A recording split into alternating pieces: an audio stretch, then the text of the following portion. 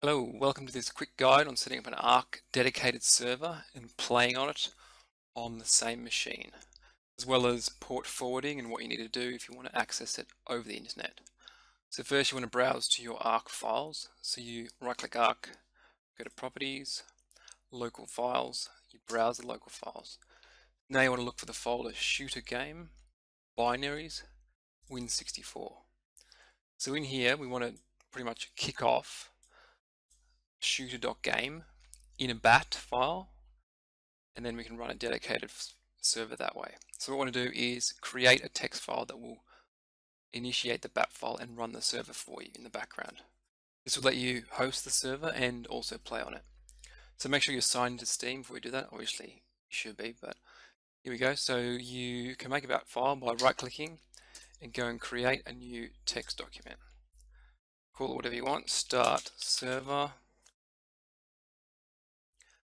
Alright, where'd that go? Alright, so we open that up.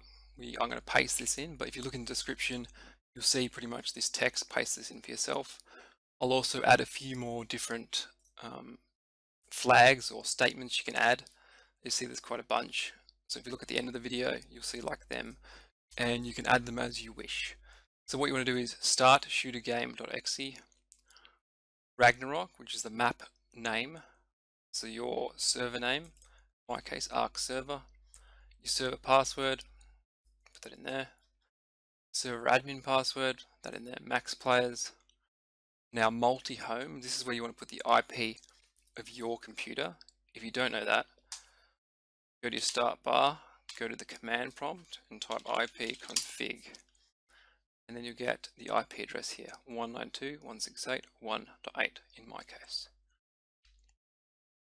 So the port going across here is 27015. That doesn't change, I don't think, but you can change it, but you'll need to make sure you forward the right ports on your router if you need to access it over the net. So I've got a few other fun things at the end here, XPMultipliers, just to make it a bit quicker, leveling up, TamingSpeedMultipliers times 10, a bit cheaty, and HarvestAmountMultiplier. And that's pretty much it. You paste all that in to a text document, hit File, Save As, and then you want to rename this file instead of a .text format to a .bat format, which is a batch file. So it kicks off the server, which is ShooterGameServer.exe.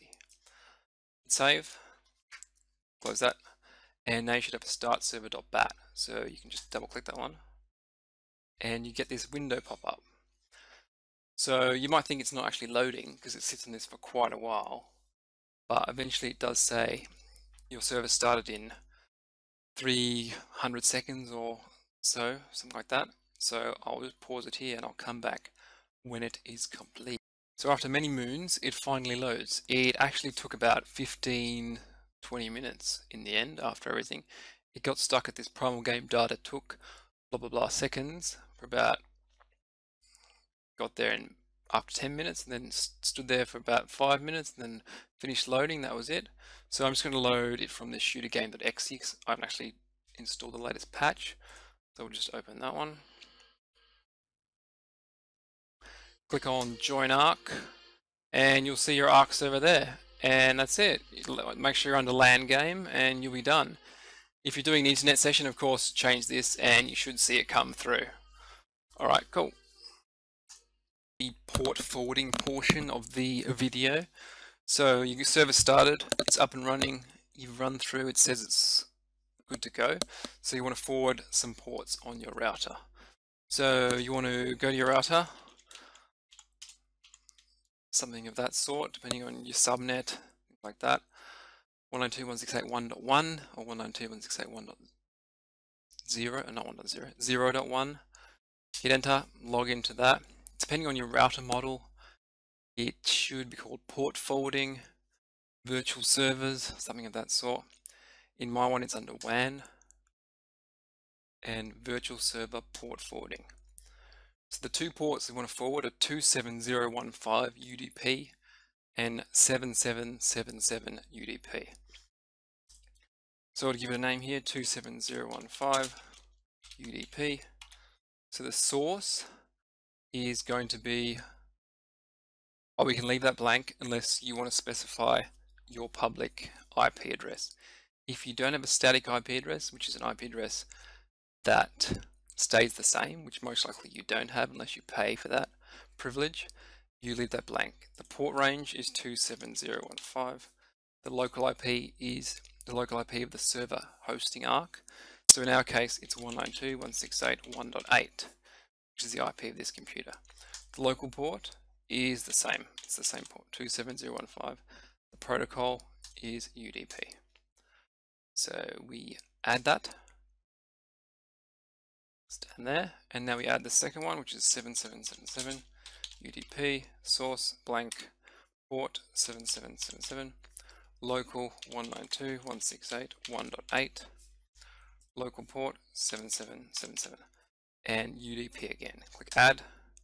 So now your router firewall should be forwarding those ports, so when you look for an internet game, hopefully you'll be able to see it and connect to it. Yeah, and that should be pretty much that for port forwarding. If you find you have issues, you might have to check that no antiviruses are blocking it, because it's possible that it's going to prevent it from going out or traffic going in or out. Also, a quick note about saved data. When you start a dedicated server, you will lose all your saved files.